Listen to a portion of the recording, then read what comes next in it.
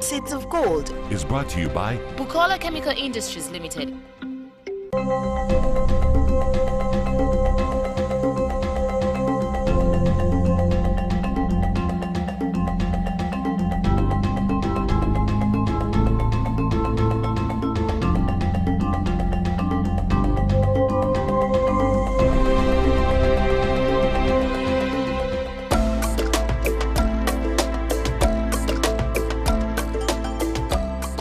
Research shows that rabbit farming is a very lucrative business worth investing into, simply because everything on it is usable and sellable.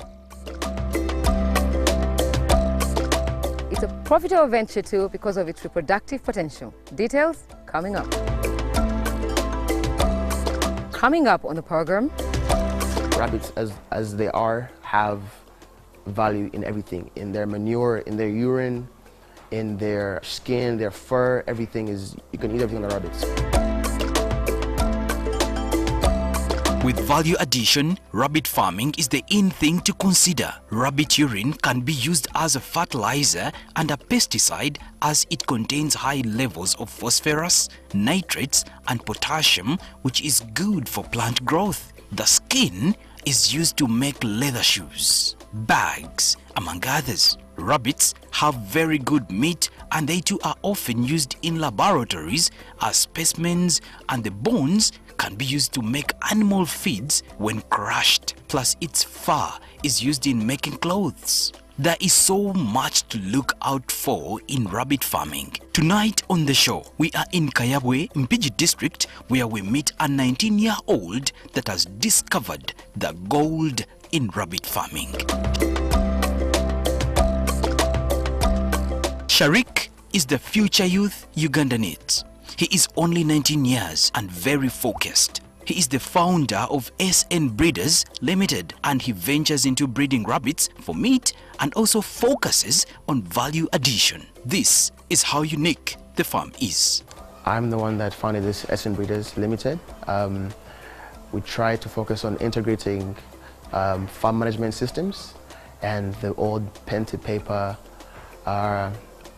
inventory in terms of rabbit breeding and inventory finances and all that kind of stuff.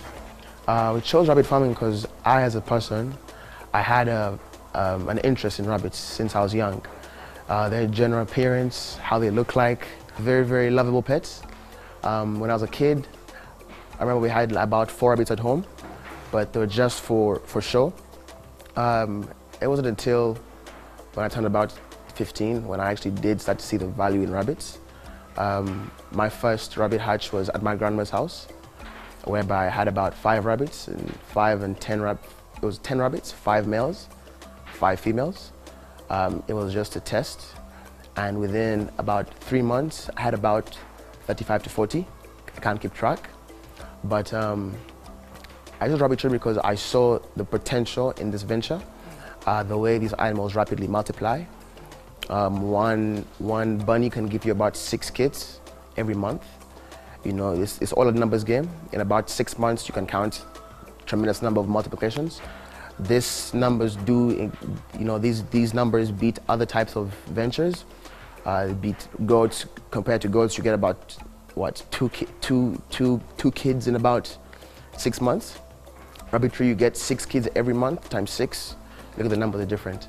So I chose rabbitry because it's very profitable in terms of multiplication, and also rabbits, as they are, have value in everything. So SN Breeders is on the same land as my father's chicken farm. My parents actually began a poultry business. I always had the idea of rabbitry. Did some research took a year doing some research, visiting farmers. And then came down and sat down and concluded that rabbitry is indeed a venture I want to pursue. But obviously, it wouldn't be without the help of my father and mother, without seeing them, you know, success in their own venture. And my parents were able to actually give me some land, real estate, and I was able to start my rabbitry side by side with their chicken project. In Uganda, most youth are unemployed, and even those with land fear to start. because of capital, and others just do not want to get their hands dirty. Sharik's thinking is the future we need in farming. With such new technologies, I hope a youth out there can pick a leaf and start to work. Think differently. My advice to the youth is always start small. You know, SN Breeders began very small. We began about 1 cage, literally 1 cage. And right now we have about 15 to 20 cages in this single Hendrix. So I would recommend start small. And also a big thing to do is take risks. Without risk taking, I would have never been here. Don't fear taking risks. We're still young. The one thing I've learned is we're still young. We have time to mess up, but I'm not saying go ahead and mess up, but mess up, make very, very calculated risks, whereby if you make a risk and you fall, you have time to claw back and start again. Secondly, I would recommend having a team around you to support you in terms of family, maybe mentors. I personally had my parents, my father, my mother, my brothers all mentor me. I saw my older brothers, my mother, my father, they're all entrepreneurs, and I saw from them, believed in me. Of course, I did fall down a couple of times. The biggest fall in this venture is in terms of finances. You reach a point where these rabbits need to feed. Not enough capital is coming in. You need some support in some kind of way. There's having you have a high number of rabbits today. Tomorrow they die. You don't know what's causing them. You know, there's things like a bad management. Actually, about 5 months ago, I read a book. It was by Robert Kiyosaki, and this book did talk. It's called Rich Dad's Cash Flow Quadrant, and this book did show us how one can build a business. And this book doesn't only talk about finances. It talks about how to mentally prepare yourself as an entrepreneur to build a business. And the very first thing that was highlighted in this book was building systems. At SN Breeders, I'm proud to announce that we have partnered with certain companies that produce rabbitry management softwares. And these are actually able to help us keep track of our finances, our breeders, our farm progress, all this kind of stuff. When we talk technology, this is what we mean: the integrated farm management system. Gone are the days when one needed big black books and pens to take stock. On this farm, that is history, thanks to the new management software system that helps in breed selection as it follows the rabbit's history. Our farm does actually have a software we use that tracks every breeder as an individual. A challenge I did face when I began this venture was that we had rabbits breeding. You breed a mother with a brother, with a sister, a dad with a sister, and you wouldn't know really, the genetic line. So, with time, we slowly discover how to kind of counter-attack these problems. And now that's why we onboarded this software. And the reason I say we're different from other farmers in this country is because our farm, in about 2 to 3 months, our farm will be the only fully data-driven rabbitry in Africa. And we hope to keep that going for about the next 2 years or so and be able to help empower other farmers to also onboard this kind of management systems. We breed for 1 day. We use our Everbreed system, and we do actually put in the male and the female. We serve them, and it actually does provide a ledger that shows us the time frame from putting the female in the cage to adding a nest box to removing the female, and now it tells you to prepare for reproduction. And this is, when you have a farm management software, it reduces the burden of you as an entrepreneur to keep track of things like time management and all that stuff. It literally crunches that up and makes it more processable for you. To get high yields, one must feed their animals well with the right foods, drinks, follow the right timetable, and generally take good care of his money-making stream. Depending on your the kind of setting your farm is, how much real estate you have, I would recommend growing your own feeds, making your own pellets, because you do save on more money in the long run. Like I said, this venture is a numbers game. You look at the money you spent on feeds from month 1 to month 6, only buying feeds, and you compare it to the money you spend in 6 months from you growing the feeds yourself and you making them yourself at the farm. And you can tell you save more than 70% of capital put in to buying feeds than making them. And the cost that the machine, the price of the machine would have varied because we didn't actually buy the machine as a whole, finished product. We began from scratch, and it's been taking us for a good 3 years now. We currently have a feeding schedule of morning, mid-afternoon, and then late night. We have readily available hay and pellets.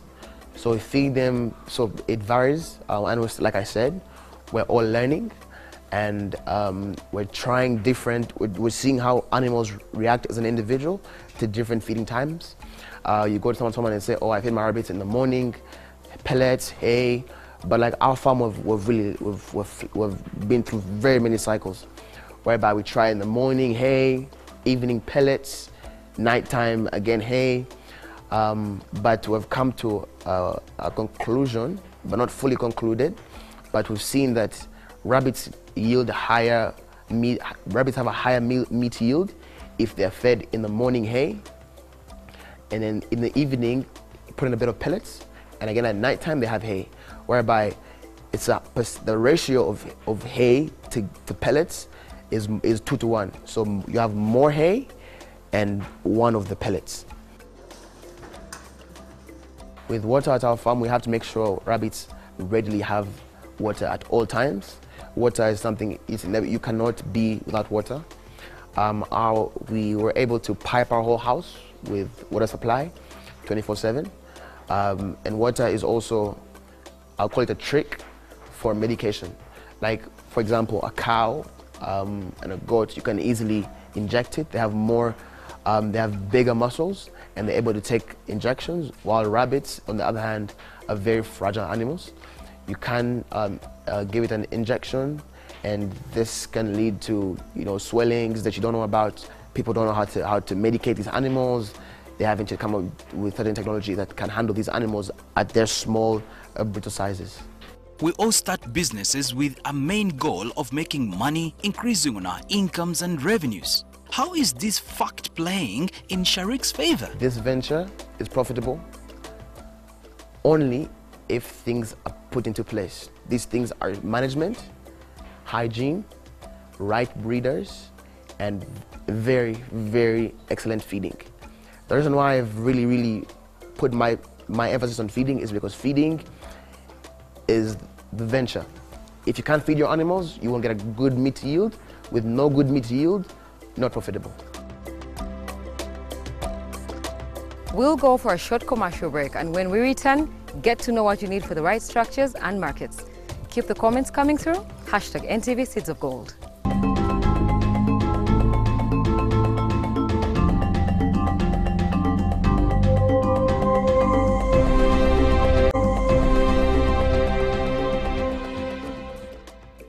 Welcome back from the break. Glad you're still watching. Now, even with the best breeds of rabbits on the farm, but with poor structures, the yields might not be as expected. There are basics that must not be missed while constructing a rabbit structure.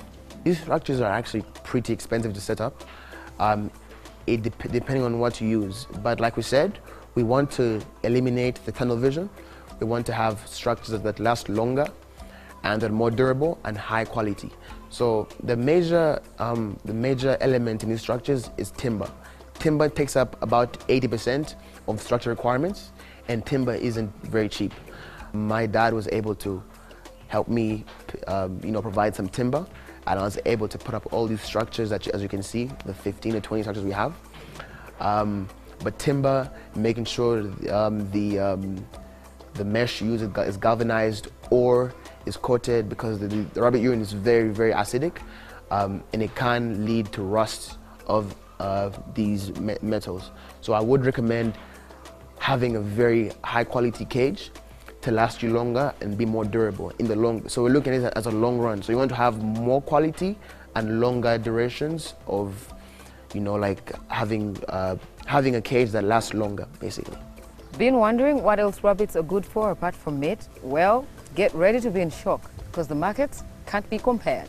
Value addition is that extra value added over and above the original value of a product or service. In this case, rabbit farming. What more is Sharik looking at on this farm than just rabbit meat? So value addition is, in my terms, you have a rabbit. You look at a rabbit as a mammal. The skill or the art of value addition is basically taking a rabbit as it is and making sure by the time your rabbit is from 0 to month 6, you have completely added value to this animal. If you have systems of management whereby you're able to yield, to have a high meat yield, a nice fur coat, you have rabbits' urine being properly managed, having a very, very good concentrate, water to urine, and having dried manure. At our farm, we actually do dry manure. We have a solar house, which solar house helps us in drying the feeds and drying the manure as well. And then we do also ferment the urine as well. We give it about 30 days to 5. We have 500 liters. Give it about 30 days to ferment, and we can sell it off. And that's the art of value addition. We set up this greenhouse. It is made up of UV plastic, which when enclosed, it attracts a heat of 85 degrees centigrade. So it helps the grass to dry up faster, such that we can continuously feed our rabbits on a daily, even when it rains. Yeah, so this is our screen house, and this is where we dry our pasture after collecting it from the field.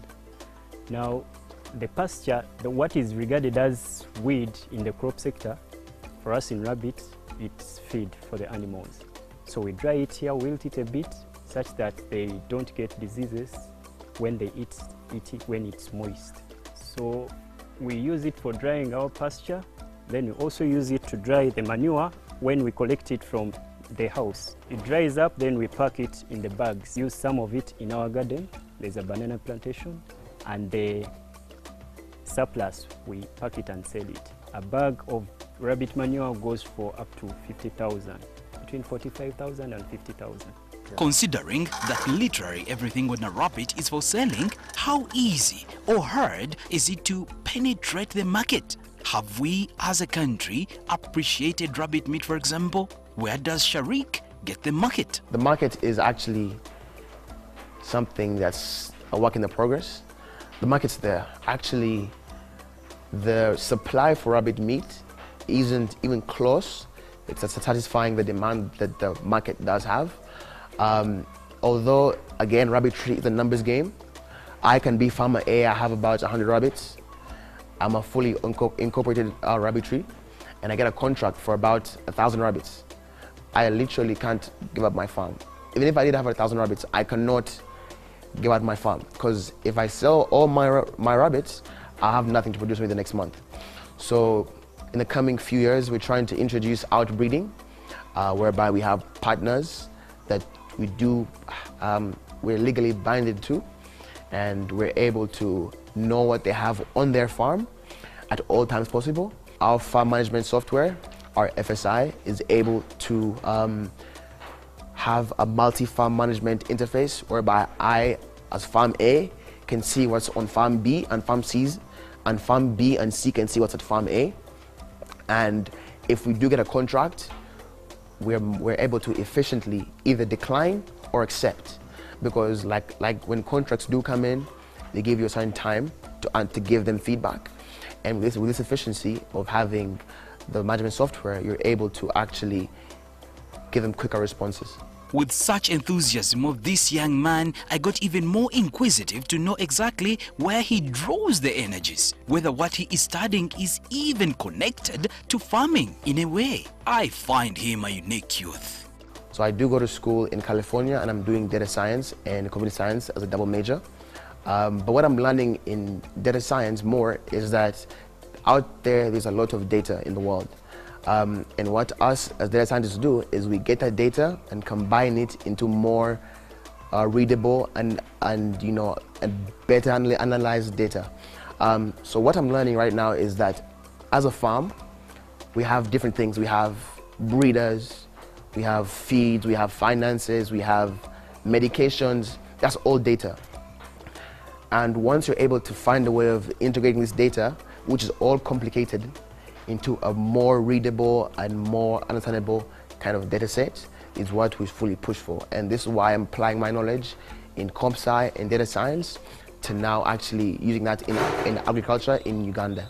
Sharik is one of the few Ugandan youth that are offering employment to fellow youth. Amazing what these youngsters are doing on this farm. Plus, his first priority is given to youth from around his area. How thoughtful. As a farm, we've been able to open up jobs for unemployed youth.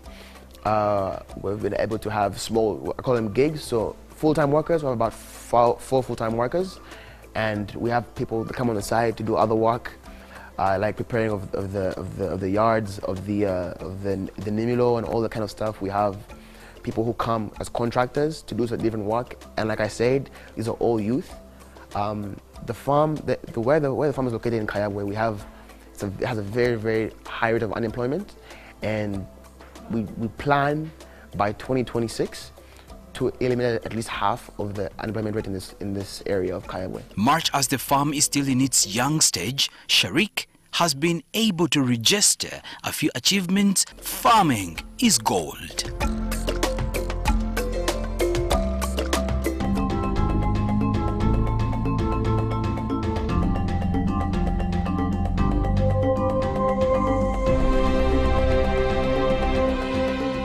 On a segment of Expert Opinions today, we meet Dr. Victor Roy Murungi, the manager of vet services at Bukola Chemicals. He will be giving us tips on how to best rear rabbits.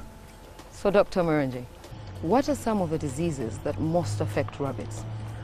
Before we go to diseases, we need to understand that rabbits, just like any other animal, need proper management. Proper management, what do I mean? The houses or the hatches, for that matter, have got to be properly constructed. Then the cleanliness has to be very, very perfect. Some of the diseases you'll find in rabbits, you'll have snuffles, or in this case, pasteurellosis or pneumonia. Yeah. You'll have ear canker caused by mites.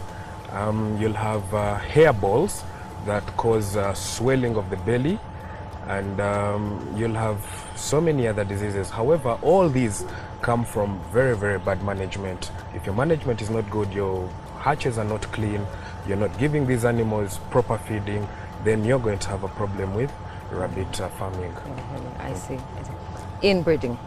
Tell us a little bit more about inbreeding, or rather incest, and how can a farmer avoid it? When you have the rabbits, it's best that well, you identify the sexes, that is the male and the female, and we advise that you get the males, or rather the females, into separate hatches. So what would you say is the initial capital for a small farm that is just starting out? Give us an estimate in terms of turnover per year. Now we know that rabbits really give birth so quickly. I'm talking 34 to 36 days until they give birth from the time of conception. So initially, because you've got hatches, you could start with 2 rabbits. A rabbit goes for as little as 50 to 60,000. So you might need 120,000 to get 2 rabbits.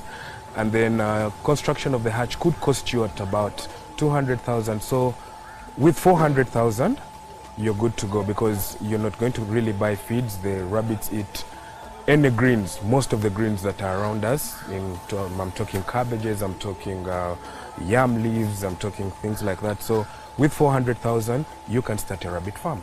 That's impressive, that's impressive. So the benefits of rearing rabbits? The benefits of rearing rabbits is, like I said, short gestation period. What does that mean? It means you're going to have so many rabbits. From 2 rabbits, you could have as many, I'm talking as many as 20 rabbits per 6 months. So every year you could have about 40 rabbits within 1 year. 40 rabbits. If you're selling each rabbit at each adult rabbit, for that matter, at 50,000, you can do your mathematics. Thank you so much for your insight. Thank you. Next week, we'll be looking at post-harvest handling of coffee grown on a small scale. Till then, thank you for watching.